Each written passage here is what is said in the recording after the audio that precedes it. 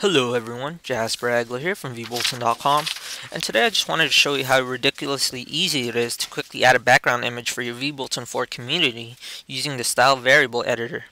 So basically, all you have to do is go to your admin control panel and click on Styles and Template, Style Manager, and on the style you'd like to add the background to, choose Style Vars on the drop-down field. Now, on the search field, input doc_background, and you should now see the said text under the common category.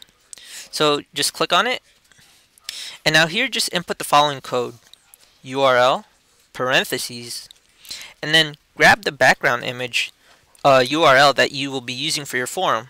So just copy it and input it into the code, and then closing parentheses.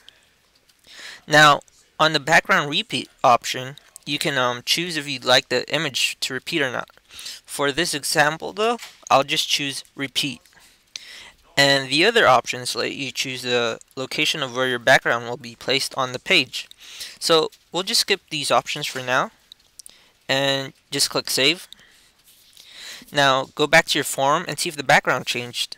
And if it did, congrats, you've successfully implemented a background image on your vBulletin community.